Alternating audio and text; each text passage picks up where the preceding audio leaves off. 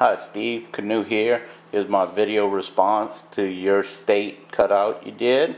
Here is my state as everybody knows it today. And let's get this.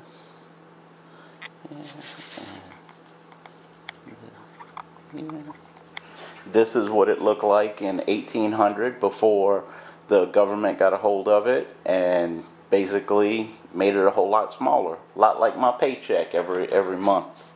About the same. Every time we get a check, it's a whole lot smaller after taxes. I live right here in Thibodaux, Louisiana, which is very near the coast. If you're looking at it on a map, you would probably laugh. It's spelled Thibodaux. So just a little lesson for you there, man. Have a good one.